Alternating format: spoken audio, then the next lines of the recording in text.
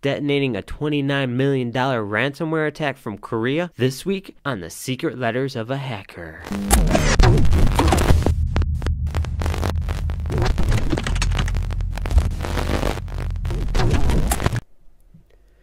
What's up, guys, and welcome to the dynamic analysis tutorial of ransomware.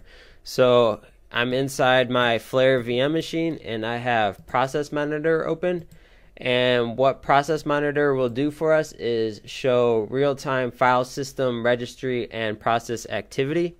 I also have Process Hacker open, and what we're going to look for is any subchild processes that may spawn from executing this ransomware, because it is common for other malware to execute along with a malicious file.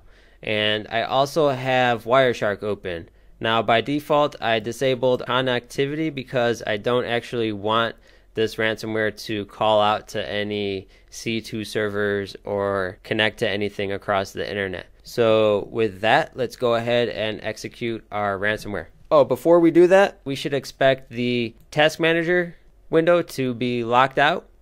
We should expect to see a pop-up window, probably in Korean, because we assessed that through static analysis that this generated from Korea. We should see a text file generate. The background won't change, I don't believe, because this background from Flare VM is locked. And we should probably see registry modifications and registry encryption, because we did see references to cryptography in our static analysis, so we should see registry changes and edits as well. And I have 3 test documents here that will probably get encrypted with something called ransomuserlocker, because we saw multiple references to that in our static analysis. So the first thing I want to do is come over here to Process Monitor, and we're going to filter by the process name, and that is ransomware.exe. Go ahead and add that, click apply. So this is now filtering only for data that comes through ransomware.exe. And let's go ahead and execute this. We'll click run. And as you can see, that it just rips through my computer and threw up a ransom note in Korean. So let's take a look and see if any child processes spawned. Here's ransomware.exe. Doesn't look like anything else spawned from executing this.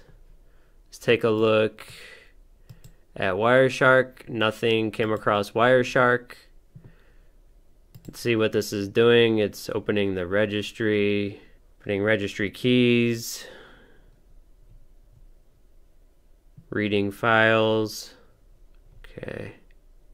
Let's take a look at this ransomware note. Here's the official mail that we saw during our static analysis.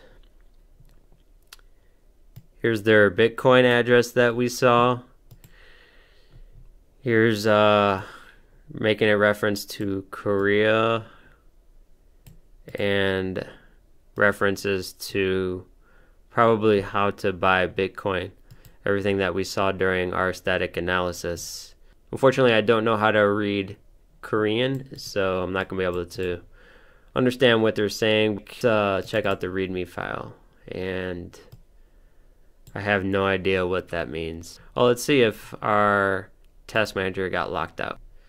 And our task manager did get locked up. So let me go ahead and minimize this. We can go ahead and stop this process from running now. We have enough to go with to analyze. Looks like it's exiting its threads right now. All right, let's go ahead and kill this process. Terminate. Yep. We'll see you later. And let's take a look at this. Well, it looks like it locked up our text documents with ransomuserlocker. We saw reference to that during our static analysis as well. And let's take a look at our process monitor. Let's go up to the registry summary. And in the registry, let's see the path. Here's our cryptography path that we saw during static analysis. Here's another one.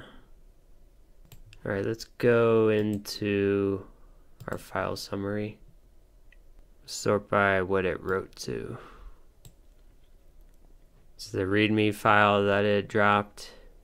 It encrypted these 3 text documents, which are right here. Looks like those are the only files that it wrote to. Didn't write to anything else. Let's sort by what it read. Looks like it gathered a bunch of information from our Windows folder. I mean, it read more files than it wrote to. Let's take a look. Yeah, it wrote to 4 files, which would be 1, 2, 3, and 4, which is the README. Didn't lock up anything else. Let's take a look.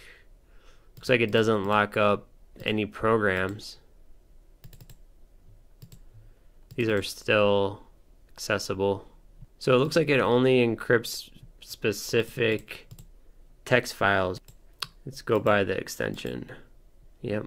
So here's the ransom user locker that it locked up.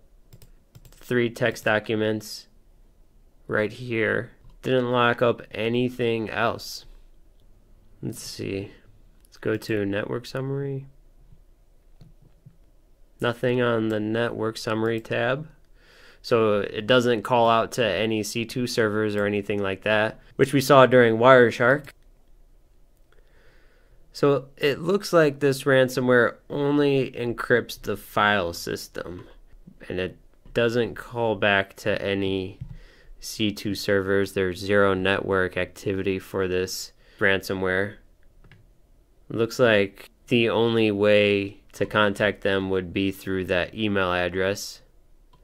Here's reference to the cryptography that we saw in our static analysis.